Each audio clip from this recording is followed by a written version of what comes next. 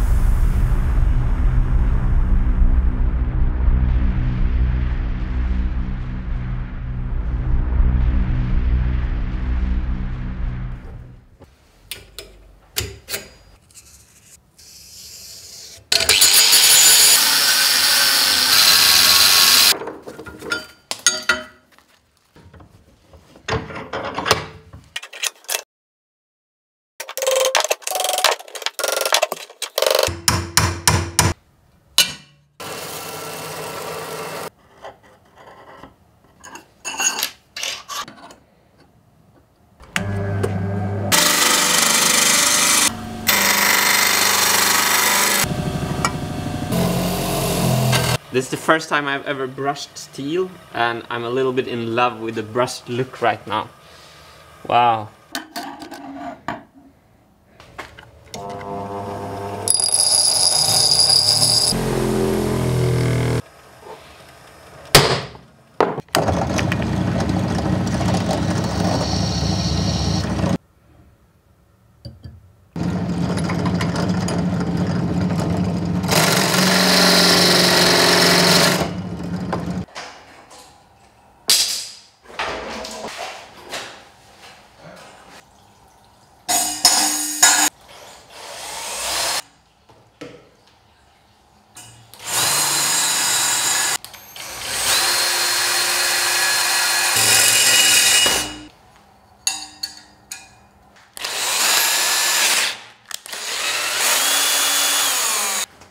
See how that feels?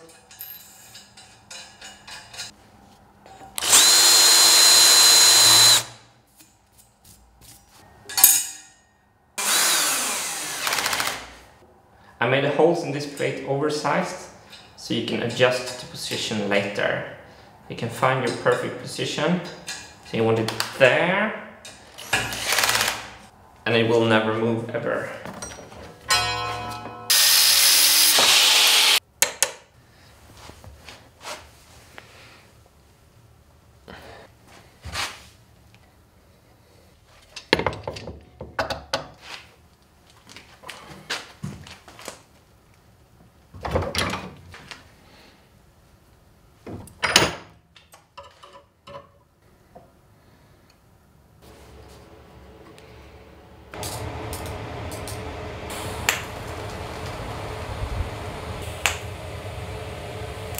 So they seem stuck, but I'm gonna grind this away to really know the truth.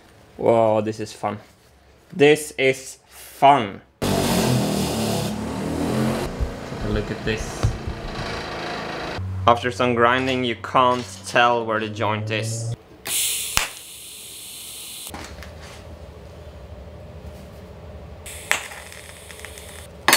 Yes, I can weld.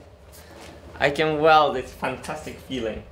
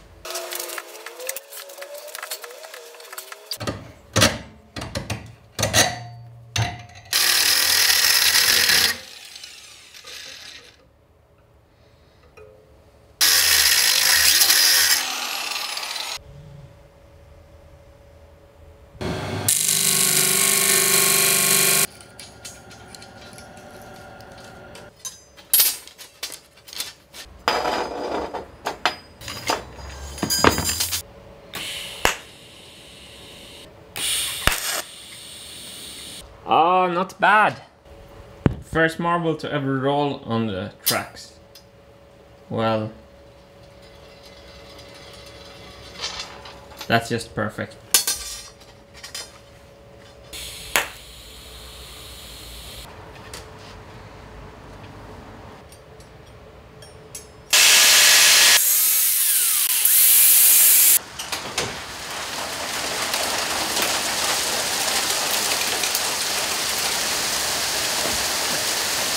Hailstorm, first time I'm welding.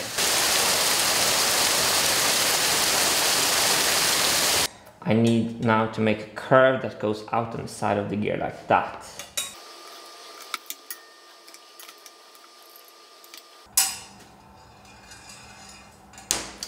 So the distance here between the two steel rods is exactly 12 millimeter.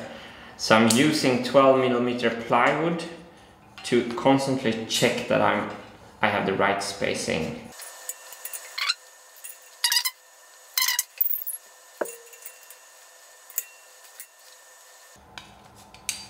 That was too much.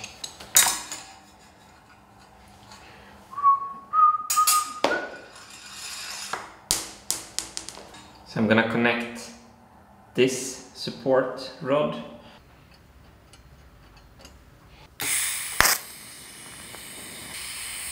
Ah, went too far. Yeah, I broke the main piece. That one was okay, but nothing to call home about. Ah, it's okay.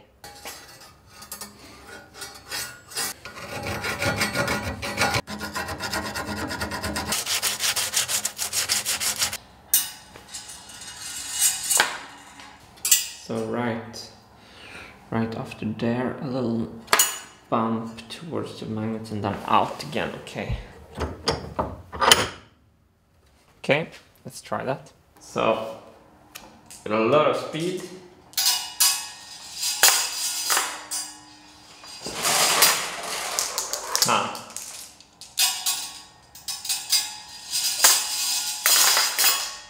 So, that works, but I have a suspicion. Because when the music stops, so the wheel is still, but there's still marbles. So, then we have this situation. This will not work. So, one marble fell off and two marbles are hanging outside, as you can see. So, we need to avoid the situation where two marbles can be next to each other like this. So I have this idea of adding a plywood piece here up, because that's not magnetic, so the marbles will come away from the magnetic metal rod, and to throw the marbles straight into the groove like that with a plywood piece. So, non-magnetic transition. Wait, what's this? Plywood countersink. Wow, this can work. Wilson. What? Did you make this, Wilson? This is great. So the transition is from plywood and you used countersink M5 screws. And the metal rod comes here. Oh, I can try this. Thank you. So that's really good actually, because with the plywood we can make any shape we want, and the M5 screws, that could really...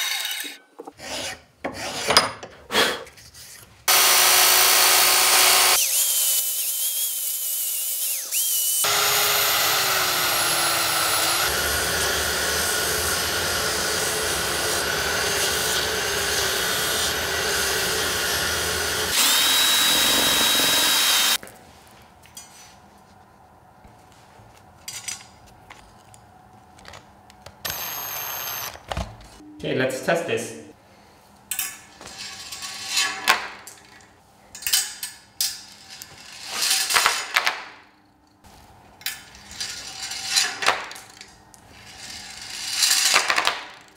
This seems to work pretty good, but now to the real test. What's going to happen is that this wheel stops like this.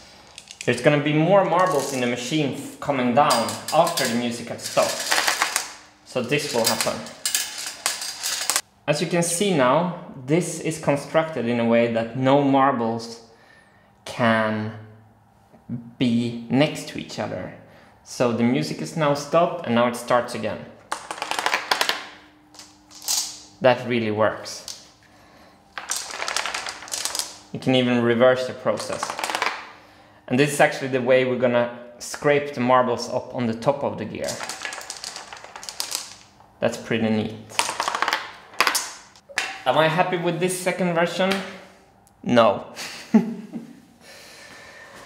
I wanted to make a better one. I'm gonna explain why. I think the design of the Marble Machine X is going to be a lot about contrasts. The plywood is contrasting the square tubing in such a nice way. I don't like this piece to intervene with the wheel shapes. I want plywood colored wheel, and I want the things that sticks into the shape of the wheel to be of a contrasting color. So I'm thinking I can make a 3D printed version that will also follow this curve. So the plywood in this case is only curved in one direction, but with a 3D printed piece we can curve it like that and then curve it also with this curve. So it will be more stable in its performance and it will look better. Talking about contrast, you see that this spoke is a little bit red. That's because we managed to hit a glue layer. And we're gonna take advantage of the material property of this birch plywood. So we're gonna make this operation again, but slightly more, so we're reaching this nice reddish of all these embellishments and on all these spokes. So that has no function, that's purely design, but design is important. So this is the second version and I'm gonna make a 3D printed version of this, but that's for another video. So one more go. Oh, by the way, I just realized something. We had a lot of comments about magnetization of the marbles, that after the marbles going around on the strong neodymium magnets here, they're gonna get magnetized. And I was like, it's not a lot. I didn't think that was gonna be a problem. It is a problem. So all of you who have been saying that, you were right. What happens is that on these steel tracks, the marbles get sticky and they don't roll. So these two marbles are a little bit magnetized. If I take these same marbles and just hit them in the ground, now I put them in the same place after hitting them in the ground, they roll. That's just because the magnetization goes away after vibrations. So far, I don't know how much I have to worry still, because either we can make the tracks have a deeper slope, like a steeper angle of the tracks, then the magnetization won't matter. Or the marbles are gonna be demagnetized when they're playing on the instruments. Or they're gonna be demagnetized in the fish there further up in the construction. So that was a little bit of a shame, because I love the design of the steel tracks and I'm not giving up on them right yet, but all of you who were worrying for that, you were right. So that's it. Okay, thanks for watching, bye.